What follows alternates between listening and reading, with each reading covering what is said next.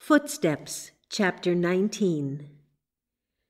One of the fundamental teachings of Christian Science is that hidden in man as his most precious and yet least appreciated possession is the gift of God, man's underlying spiritual nature. No human imagination can compass the lasting joy, the permanent peace that flows from the development of this unseen seed of truth, that is, unseen to the material senses. Yet the elusive pleasures and anticipations which mortal belief holds before the mesmerized gaze of mankind compete successfully with this heavenly rapture, until disillusionment in the human causes man to look hopelessly at his lost opportunities, and to reach out, as did the prodigal son, for the chance to return to his father's house. Mary Baker Eddy, chasing the shadows of intellect, false religion, and education, through a screen of almost continuous ill health, finally turned to the unseen as her only escape from a purely human destiny. Under her cherishing hand was unfolded a spiritual receiver within herself, through which the voice of God brought wisdom, power, and love. At that point, her search in the chaos of human phenomena was forever ended, for the infallible voice of wisdom became her only guide. From then on, her dominant problem was purely to keep this spiritual receptor in operation. This brought the necessity for her to detect the deterrent called evil or animal magnetism and its subtle operations, which have for an object either to blind man to the existence of a spiritual nature, or else to engulf that nature, when discovered, in a purely human sense. This error constituted the only enemy against which she had to wage a persistent warfare. It revealed the truth of the biblical statement, "A man's foes shall be they of his own household."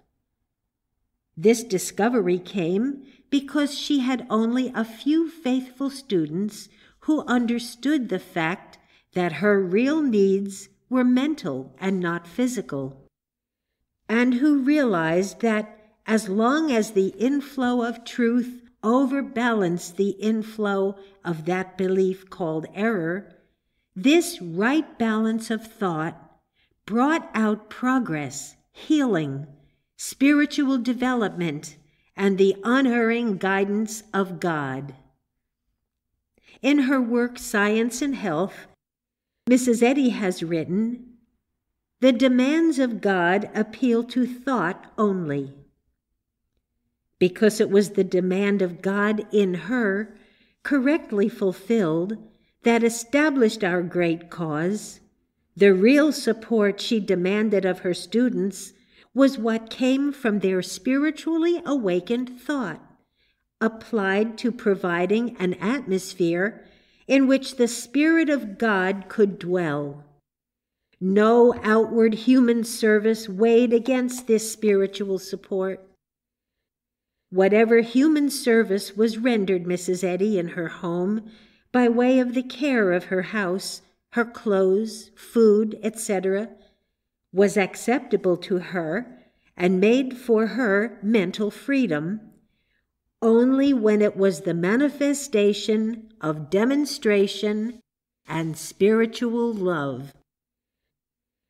As we study the changes in her life, her steps from fear to fearlessness, from sickness to health, from discouragement to a divine confidence, we find that the record of her outward life has little scientific value and is apt to start controversy, except as it traces for the student the operation of that error that dogged her footsteps, as it does those of any onward marching pilgrim, as he endeavors to maintain a scientific connection with God.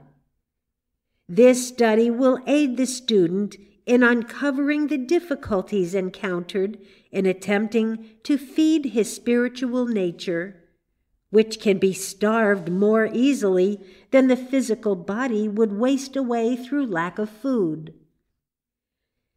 The whole sum and substance of Mrs. Eddy's teaching, which she gave to her students, was that it was exactness of mind rather than matter that she required and hoped for.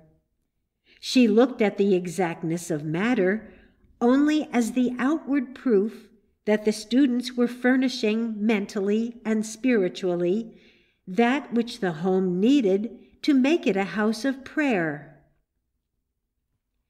The true history of Mrs. Eddy is the record, first, of the development of those footsteps by which her human thought threw off materiality, a struggle which started through suffering and human dissatisfaction.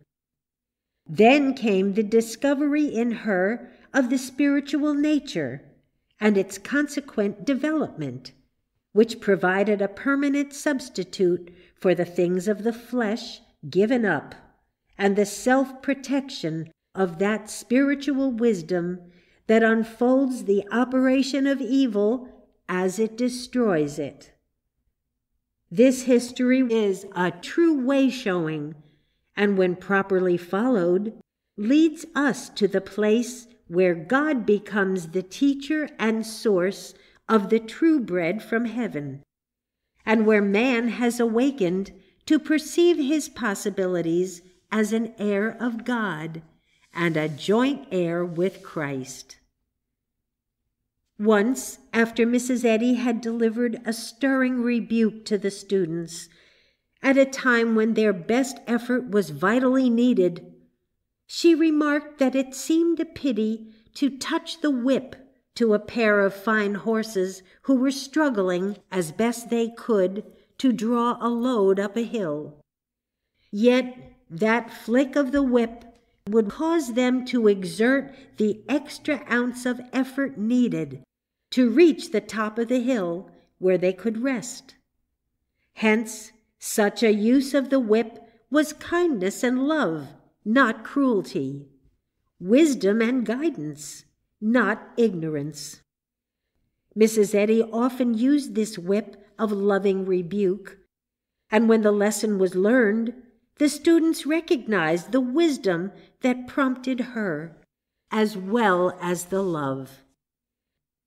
Nevertheless, such is the perversity of human nature that a misunderstanding of this at times produced fear and discouragement in the minds of some students, which prevented them from taking fearless footsteps, lest they call down her criticism, not recognizing her wise use of the Master's revealed wisdom, as stated in John 15, verse 2, "Every branch that beareth fruit, he purgeth it, that it may bring forth more fruit."